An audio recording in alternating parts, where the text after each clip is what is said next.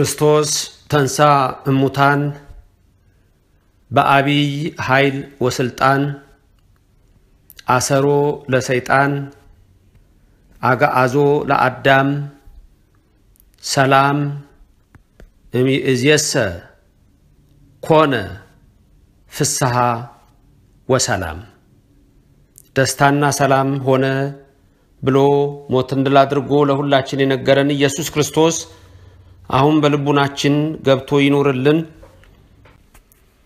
በአብ ስም አምኜ አብን ወላዲ ብዬ በወልድ ስም አምኜ ወልድን ተወላዲ ብዬ በመንፈስ ቅዱስ ስም አምኜ መንፈስ ቅዱስን ሰራጺ ብዬ ሶስት መሆኑን በአካል በስም በግብር ብናገርም በእዘዝ በአገዛዝ በመለኮት ይናለም ፈጥሮ በማሳለፍና በመሳሰሉት በባህሪ በፈቃድ በህልውና አንድ አምላክ እግዚአብሔር ብዬ ዛሬ ዕለቲቱ ከትንሣኤ በኋላ ያለችው ረቡ ምን እንደምትባል ምን ተብላ እንደተሰየመች በቤተክርስቲያናችን ሥርዓት ያለውን አስታውሳለሁ። እግዚአብሔር አምላክ የምንሰማውን በልባችን ይጻፍልን። በያላችሁበት ሁሉ አሁንም የእግዚአብሔር ረድኤቱና ቸርነቱ ከሁላችሁ ጋራ ይሁን። ዛሬ ረቡ አልዓዛር ተብሎ ተሰይሟል። ዕለተ ረቡ ለፍጥረት አራተኛ ቀን ነው። አልዓዛር የተባለው ሞቶ የነበረው ረቡ ቀን ነው። እንደገና ዛሬ እቺ ረቡ ናት። አልዓዛር ከመቃብር የተነሳው በአራተኛው ቀን ስለሆነ ዛሬ አራተኛዋ ቀን ረቡ ለትንሣኤ እሁድ 1 ሰኞ 2 ማክሰኞ 3 ረቡ 4 አልዓዛር ተብላ ተሰይማለች። እርግጥ የአልዓዛር ሞቱም ረቡ ቀን ነው።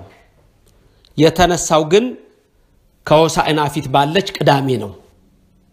ታሪኩ የተጻፈው ከአራቱ ወንጌላውያን አንዱ በሆነው በቅዱስ ዮሐንስ ወልደ ነጎድጓድ ነው።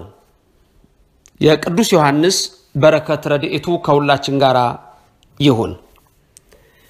በዮሐንስ ወንጌል ምዕራፍ 11 ላይ በቢታንያ የነበሩ የማርያምና የማርታ ወንድም አልዓዛር የሚባል ሰው የጌታ ወዳጅ እንዳለ ተጽፏል።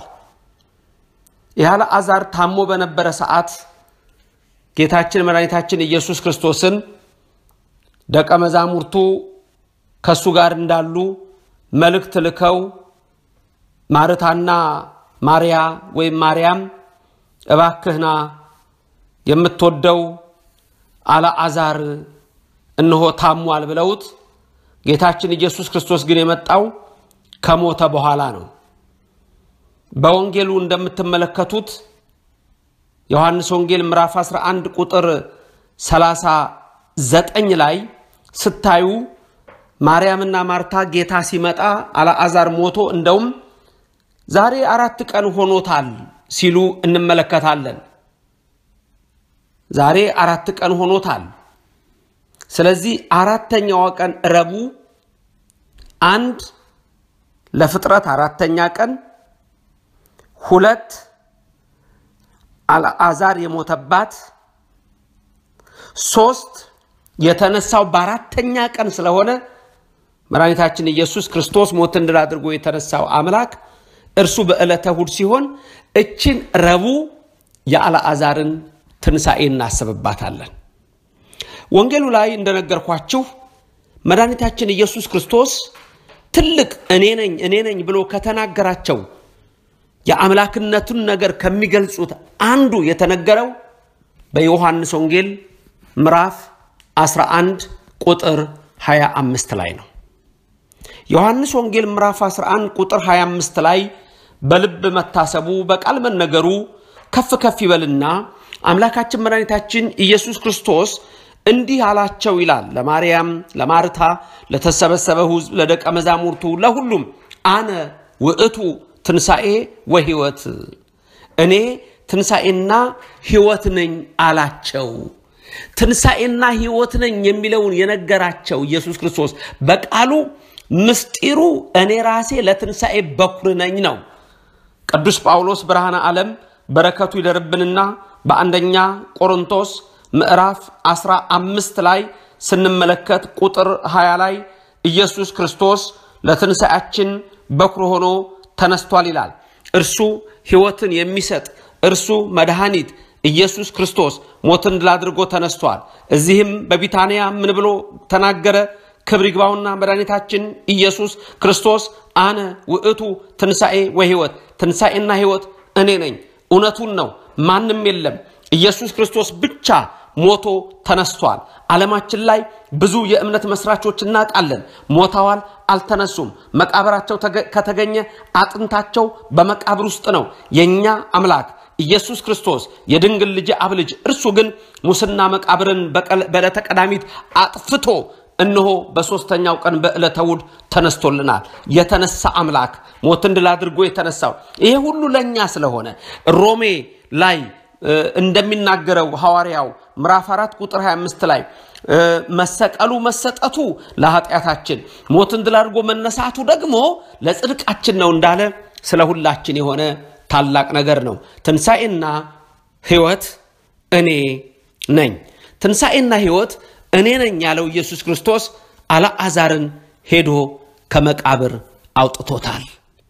የትንሣኤውን ነገር ሊነግረን አልዓዛርን ከመቃብር አውጥቶታል። ወደ መቃብሩ ሄዶ ኧረ ይሸታል ጌታዊ ሲሉት እሱ ግን ምንም አፍንጫውን አልያዘም። ወደ መቃብሩ ተጠግቶ ወይቤ አልዓዛር አልዓዛር ናአ ጻ አፍአ አንተ አልዓዛር ና ውጣ አለው። ሞቷል አልዓዛር፣ መቃብሩ ውስጥ ገብቷል አልዓዛር። አልዓዛር አልዓዛር ና ውጣ አለው። ከዛ በኋላ አልዓዛር እንደተጠቀለለ እንደተገነዘ ወጣና ቀጥ ብሎ ቆመ። ተመልከቱ፣ ኢየሱስ ክርስቶስ አልዓዛር አልዓዛር ና ውጣ ብሎ አልዓዛርን ሲያስነሳው ከየት ነው ያመጣው? አልዓዛር ሞቷል። ከየት አወጣው? ከመቃብር። ከመቃብር የወጣው ስጋው ነው። አልዓዛር አልዓዛር ብሎ የጠራው ስጋውን አይደለም። አሁን እኔና እናንተ የምንሰማው በስጋ አይደለም። ትንሽ ረቀቅ እንዳይልባችሁ። ምክንያቱም ሰው የሚናገረው የሚሰማው የሚንቀሳቀሰው በነፍሱ ነው። ነፍስ ደግሞ ለባዊት ነባቢት ሕያዊት ትባላለች። ሕያው ሆና የምትሰማው ነፍስ ነች። አልዓዛር አልዓዛር ና ውጣ ሲለው መቃብር ውስጥ ያለው አልዓዛር ስጋው ነው ያለው። የምትሰማ ነፍስ የት ነች? ሄዳለች። ሲኦል ነች ነፍስ። የት ነች? ሲኦል ነች። ለምንድነው ሲኦል ያልኳችሁ? በትላንትናውም ትምህርት እንዳየ ነው። ባለፈው የሞቱ ሰዎች ሁሉ ወዴት ነበር የሚሄዱት? ወደ ሲኦል። ስለዚህ ጌታ መጥቶ በዕለተ ዓርብ ነፍሳትን እስከሚያወጣ ሁሉም ሲኦል ነበሩ። ስለዚህ የአልዓዛር ነፍስ የት ሄዳ ነበር?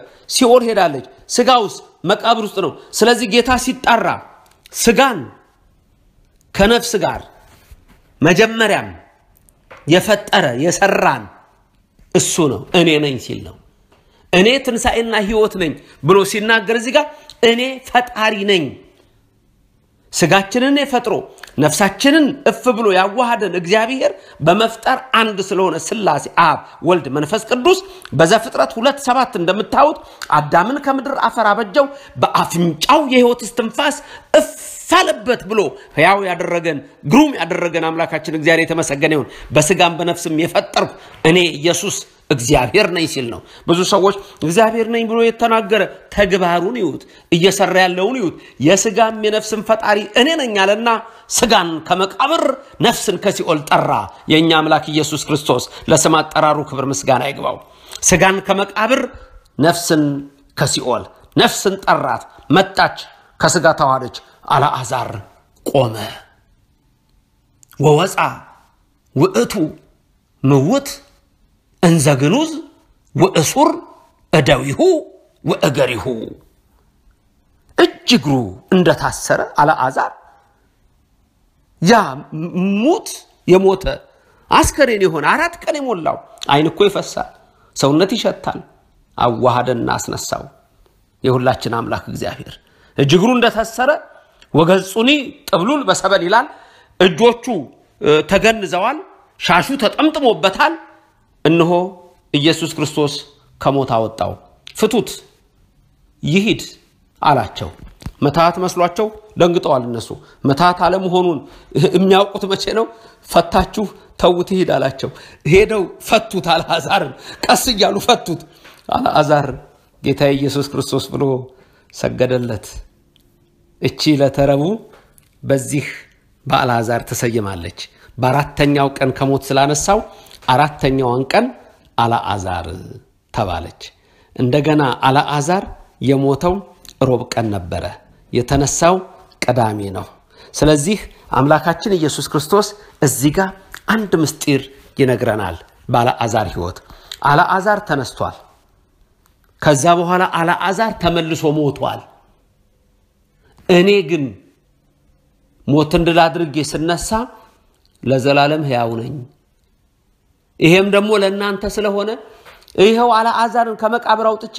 እንዳሳየዋችሁ እንዳስነሳሁት ሁላችሁም ስትሞቱ ገና እንዳትሞቱ አድርጌ አስነሳችኋለሁ እንዴት ደስ ይላል እንዳትሞቱ አድርጌ አስነሳችኋለሁ ይሄም ይበሰብሰው እንዳይበሰብስ አረጋዋለሁ ይሄ መዋቴ የሆነውን ኢመዋቴ ያደርጋዋለሁ ይሄ በውርደት ወደ መቃብር የሚዘራውን እኔ በክብር አስነሳዋለሁ ይሄ በድካም የሚዘራውን እኔ በኃይል አስነሳዋለሁ ብሎ መድኃኒታችን ኢየሱስ ክርስቶስ ይሄንን ድንቅ ነገር ሰራልን አነ ወእቱ ትንሣኤ ወሕይወት እኔ ትንሣኤና ሕይወት ነኝ እኔ ትንሣኤና ሕይወት ነኝ አምላካችን ኢየሱስ ክርስቶስ ምን ያላደረገልን ነገር አለ አልዓዛር በብሉይ ስጋውን የተነሳው እኛ ሞተን ሳስነሳችሁ ግን በሐዲስ ስጋ በማይበሰብስ አስነሳችኋለሁ አልዓዛር ሲነሳ እንደገና ተመልሶ ይሞታል ወደፊት ትንሣኤ ዘጉባኤ ላይ ሳስነሳችሁ ግን ተመልሳችሁ አትሞቱም ልጆቼ የዘላለም ሕይወት ልሰጣችሁ መጥቻለሁ አነ ወእቱ ትንሣኤ ወሕይወት እኔኮ ትንሣኤና ሕይወት ነኝ አለ ኢየሱስ ክርስቶስ ስለዚህ እናንተ ክርስቲያኖች የኦርቶዶክስ ልጆች የተዋህዶ ልጆች ወይም ሌሎችም እየሰማችሁ ያላችሁ ይህን ረቂቅ ምስጢር የኢየሱስ ክርስቶስ ቅዱስ ወንጌል በልባችን ይጻፍልን ስለዚህ አራተኛዋ ቀን እሁድ ሰኞ ማክሰኞ እቺ ረቡ ደግሞ አልዓዛር ተብላ ተሰይማለች ስለዚህ የሥጋም የነፍስም ፈጣሪ ኢየሱስ ክርስቶስ ነው ስጋችንንም እንደገና ከመቃብር አውጥቶ በትንሣኤ ዘጉባኤ ከነፍሳችን ጋር ያዋሃዳል እንደ አልዓዛር የምንነሳባት ግን ደግመን የምንሞትባት ሳይሆን ለዘላለም ሕያው የምንሆንበትን ነው አምላካችን እግዚአብሔር ከሰማየ ሰማያት ወረደ ከድንግል ማርያም ተወለደ በ30 ዘመኑ ተጠመቀ 3 ዓመት ከ6 ወር አስተምሮ በቀራንዮ አደባባይ ስለ ሁላችን አምላካችን ነፍሱን ሰጠ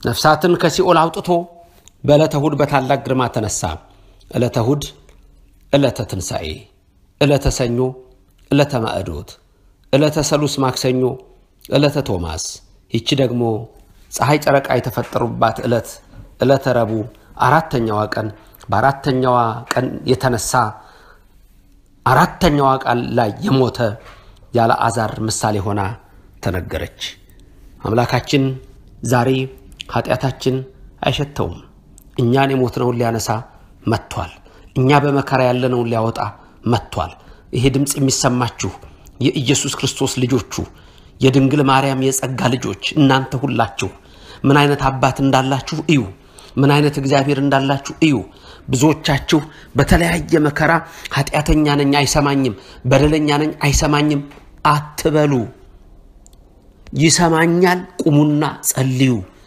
ያደምጠኛል ቁሙና ጸልዩ ይሰማል እግዚአብሔር እኛ ከለመን ነው ዛሬም የመጣውን መከራ የመጣውን ቸነፈር የመጣውን ወረርሽኝ የሚገፍ እግዚአብሔር ብቻ ነው የዓለም ኃይልማ ደክሟል የዓለ ኃያላን ኃይልማ ተንበርክኳል ብቻውን የሆነ እግዚአብሔር ሰውም ይስራው መቅሰፍትም ያምጣው ወገኖቼ እግዚአብሔር ይገፋዋል በምንም ይሁን በምን እግዚአብሔር አይሰማኝም አትበሉ በውስጣችሁ ስጋና ደም ያለ እናንተ የድንግል ማርያም ልጆች አትበሉ ይሰማል አዎ ኃጢአታችን ብዙ ነው አዎ በደላችን ብዙ ነው አዎ ለአልዓዛር መቃብር ሲጠጋ ወደ አልዓዛር ጌታ ሆይ ይሸታል ባሉት ሰዓት አፍንጫውን ያዘ ተብሎ አልተጻፈም አልያዘም አልሸተተውም የኔና የናንተም ኃጢአት አይሸተውም ከሞት ሊያነሳን ይመጣል ከመቃብር ሊያነሳን ይመጣል በሁሉም ነገር እኔም ማስተምራችሁ እግዚአብሔር ደግ መሆኑን ብቻ ነው የምነግራችሁ ሌላ ነገር አይደለም የምነግራችሁ ደግ መሆኑን ነው የምነግራችሁ አንድ ነገር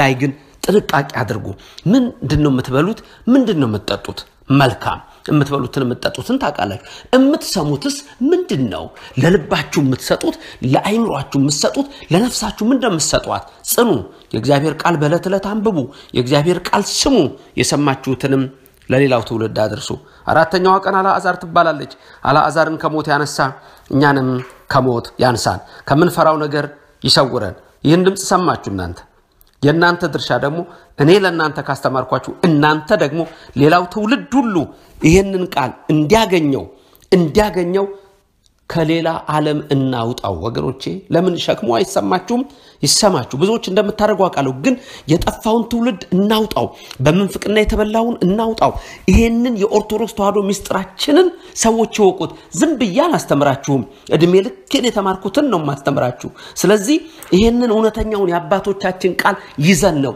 እስከ ሞት ድረስ ይሄን ዜና እየሰማን ይሄን ቅዱስ ቃል እየሰማን መኖር ያለብን መንፍቅና በበዛበት ክደትና መንፍቅና ለዓለም ሌሎቹ ሲያዳርሱ እናንተ ይሄን የእውነት ቃል ደግሞ ማዳረስ አለባችሁ እግዚአብሔር ከናንተ ጋር ይሁን አራተኛው ቀን ምን ተብላ ተጠራለች አልዓዛርን ከሞት ያነሳ ከመሞተ ነገራችሁን ያንሳ የምትፈሩትን ነገር ያርቅላችሁ እመብርሃን ደግፋ ታኖራችሁ ዕለተ ሐሙስ ነገ ደግሞ እንማራለን ያድርሰን የጊዜ ባለቤት እግዚአብሔር ይባርካችሁ ፊቱንም ያብራላችሁ